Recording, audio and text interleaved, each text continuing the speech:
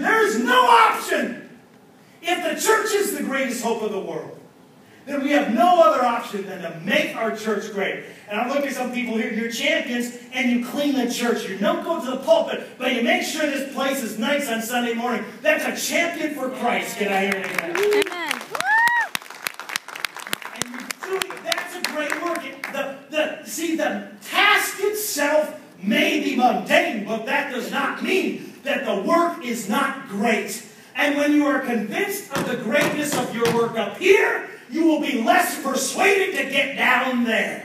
Amen. Somebody tweet something. If you're in the middle of something important, you're speaking to your child and having a heart-to-heart conversation with them, you will ignore the cell phone call that comes to you. Because what you're doing is a great work. I'm spitting without apology today.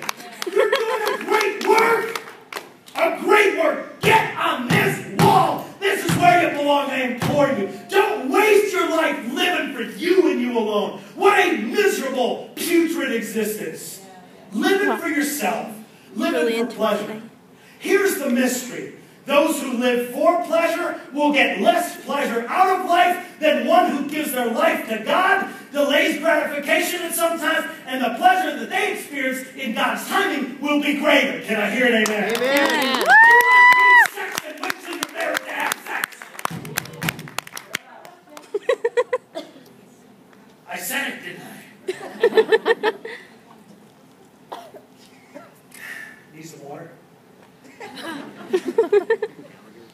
This is where you belong. You're called to greatness. You do not belong down here fighting, squabbling, hearing what's said about you, and not even having the capacity to ignore the noise. If you want to accomplish your objective, you must ignore the noise. Now listen to me. I'm going to close one last quote. They did a study recently, came out, and everyone has talked about multitasking lately, the ability to multitask and how important that is in today's world. What they found out is the person who multitasks is not a productive person. You must have the ability to have a focused objective and check it off one at a time. And can I tell you something? Your focused objective as a Christian needs to be building the wall.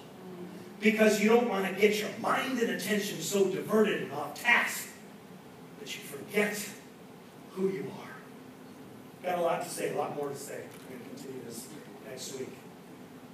If you have 2 ears, you should have gotten something out of this message today. You did, you received it today. I'm just going to pray a prayer, and I'm not going to have anyone come forward. I tell you what, we offer. James, would you take a second if anyone wants prayer afterwards and stuff?